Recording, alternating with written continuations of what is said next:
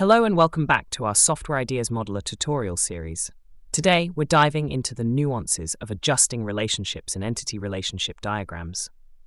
We'll be working with our enrollment diagram example, focusing on the department entity. As you can see, our department entity is not ideally located for our diagram's clarity. We want to move it to be positioned between the class and teacher entities, specifically above teacher and below class. Let's do that. Alright, now that we've moved it, you might notice something odd. The relationships are routed in a rather strange way. This unusual routing is due to the lock to fields setting in our diagram.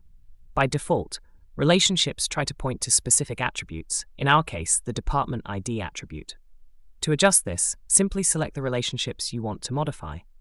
Then, right-click on one of them, and a context menu will appear. Hover over the Locks submenu. As you can see, Set Lock to Fields is currently checked. Click on it to uncheck this option. Notice how the relationships now point directly to the target entities, eliminating any unnecessary detours. This change affects only the visual representation on the diagram, not the actual model-level connections between entities. Our ERD looks much more polished and easier to understand. Remember, Software Ideas Modeler provides this flexibility to ensure your diagrams are not only accurate, but also visually appealing and easy to interpret. That's all for today's tutorial on adjusting relationships in ER diagrams.